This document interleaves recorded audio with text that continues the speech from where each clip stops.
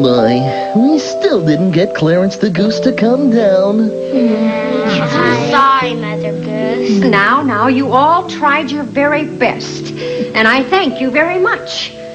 I guess the children at the library will just have to wait until tomorrow for my book. I don't think so. Why's that, Derek? Because I have a really big idea about how we can catch Clarence, but we'll all have to work together. Okay. What's your plan?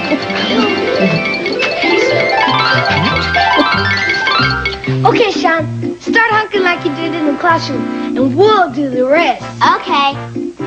Honk, honk, honk, honk, honk, honk. Honk, honk. Honk, honk. Honk, honk. Honk, honk. Honk. It's working. Okay, man, it's your turn.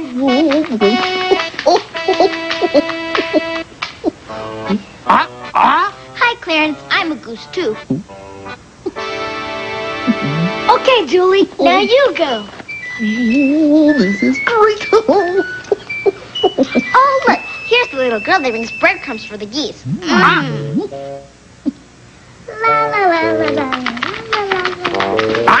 Look at all this good goose food. Yummy. I think I'll leave the rest of these breadcrumbs right here. Okay, Barney, do your thing. Okay. Hey, look up there. What?